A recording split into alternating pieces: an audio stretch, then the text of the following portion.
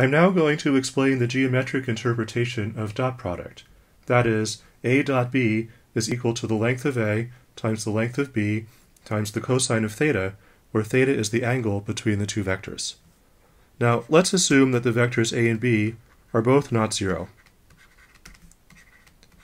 Otherwise, the dot product is zero, and this is not very interesting. Now let's draw a picture. So here's the vector A, and here's the vector B, and this angle here is the angle theta.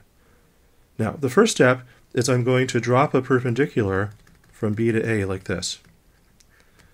What I mean more precisely is the following. I claim that there is a unique scalar C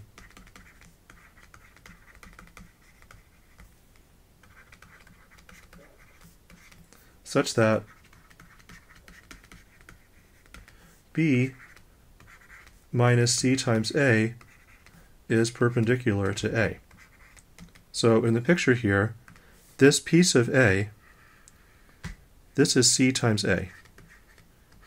And then this dotted line, if I make it into a vector going up in the picture, then this vector is B minus CA. And I want this vector to be perpendicular to A. So I claim there's a unique C that makes that work. So the proof of this claim is, let's solve for C. So I have B minus CA dot A equals 0. That's what it means for these two vectors to be perpendicular. And I can expand this dot product using the distributive property, so I get B dot A minus CA dot A equals 0.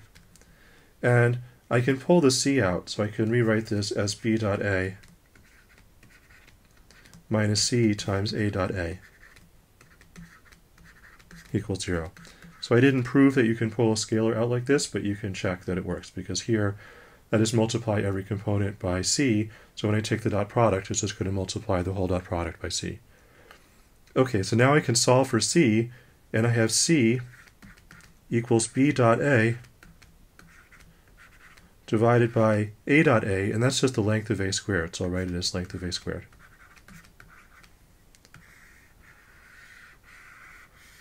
And this is well defined. I'm not dividing by 0 because A is not 0, and so its length squared is not 0. It's a sum of squares, and they're not all 0. All right. Now, what does that have to do with the cosine of theta? Well, what is the cosine of theta anyway?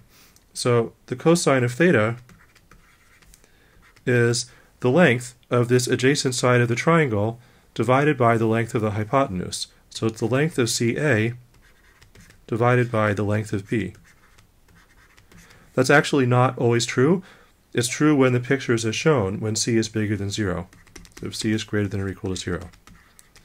If C is less than 0, then the angle is going to be more than pi over 2, and the cosine is going to be negative.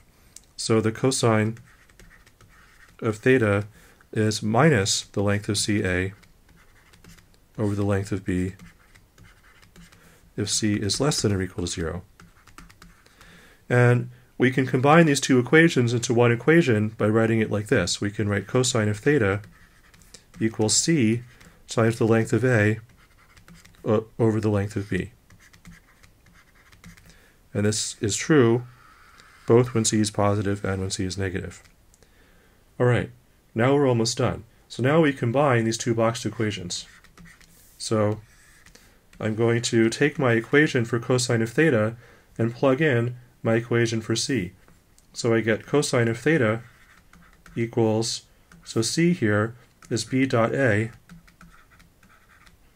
over the length of A squared. And then I multiply by the length of A over the length of B. And now I can cancel out the length of A here and cancel out this squared here. So I get cosine of theta is B dot A over length of A times length of B. And dot product is commutative, so that's also A dot B.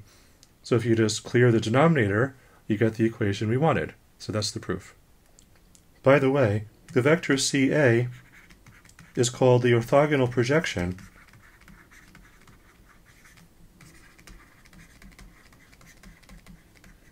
of B onto A.